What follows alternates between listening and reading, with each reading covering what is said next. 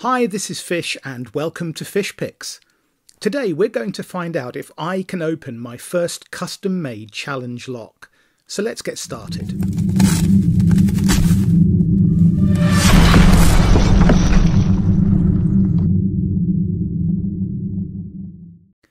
I can remember when I first started to get into lock sport, I watched on in awe as some of my favourite pickers filmed themselves attempting to get an open on a lock that had been hacked and tweaked by another member of the community. It was the first time I'd heard of a challenge lock.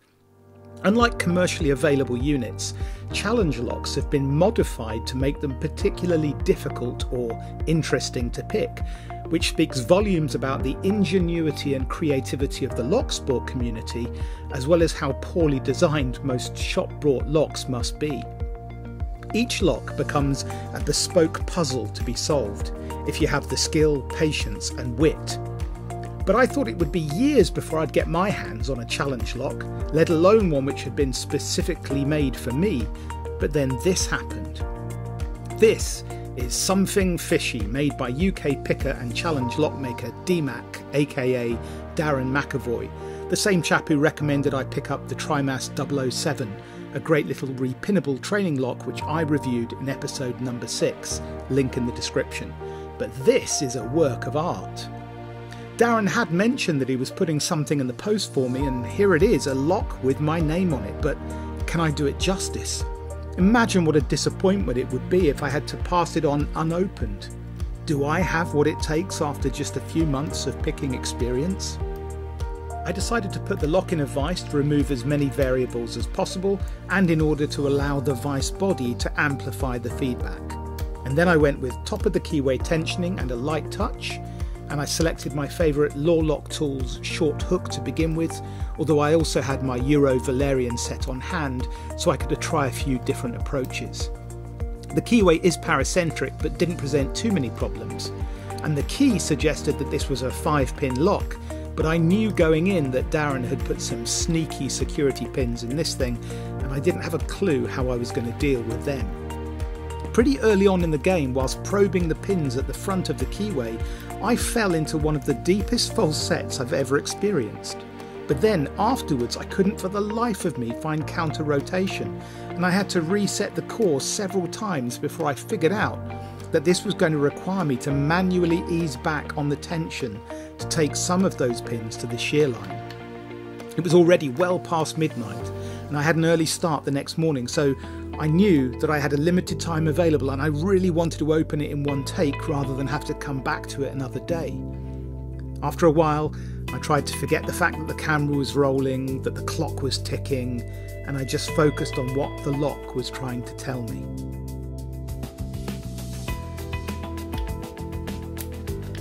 And I did it! I cannot begin to tell you the sense of achievement I felt when the core began to turn. DMac had absolutely nailed this challenge, which was right on the edge of my ability as a new picker. So now, it remained only to take a look inside to see what I'd been wrestling with. If you're a newcomer to lock sport like me, then gutting a lock is a whole new skill set that must be mastered, but hey, how hard could it be? Spoiler alert. Tempted though I am to keep this lock in my collection, I want to honour the hard work that's gone into making it by passing it on to others to pick. Who knows, it could even end up on your doorstep. So if you don't want to know the secrets of Sumfing Fishy, then stop the video now. But assuming you do want to peek behind the curtain, keep watching, because this is where disaster strikes. Growing up, my dad always used to tell me that I should remember the 6 P's. Proper preparation and planning prevents a poor performance. I really should have prepared better before trying to gut this lock. I removed the C-clip and inserted the follower without a problem, just as I practiced with my Sparrow's progressive lock set. But suddenly, I felt some friction, a little disconcerting grinding, and a hot mess followed. One of the pins had somehow become trapped between the follower and the core, and all of the driver pins fell out in one go. Total disaster. I messaged Darren, confessed my sin, and he patiently explained where I'd gone wrong. It turns out this tiny sliver of metal would have saved me a whole heap of frustration. This is a shim, and when disassembling and reassembling challenge locks, it's a must. You slide it in between the core and the Bible when preparing to separate the two, and it keeps the driver pins in the Bible and under spring tension in case there are any gaps between the follower and the plug chamber. Lesson learned. Darren taught me through which pins belonged in which chambers, and so I put things right and started all over again, this time disassembling the lock the right way, and this is what Sumfing Fishy looks like on the inside. Remember those false sets I mentioned? Well, they were created by these ball and chain pins which slide together and apart.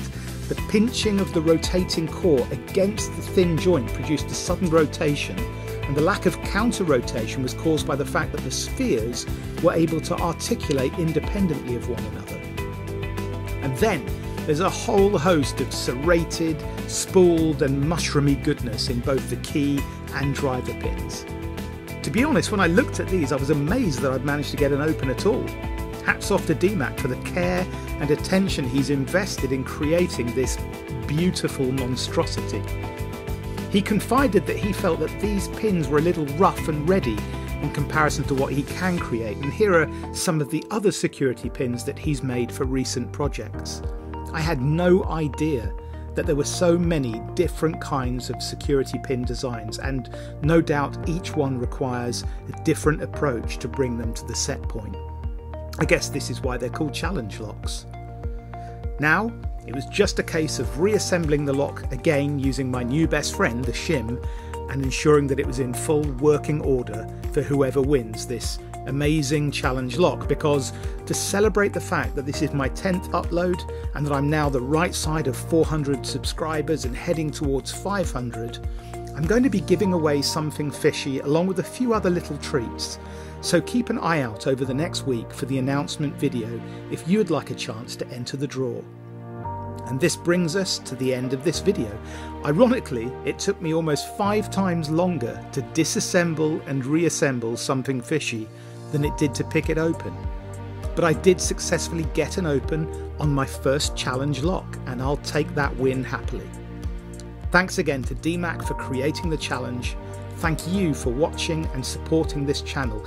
Please do hit that like so the algorithm can pick this video up and recommend it to others in the community. And until next time, take good care.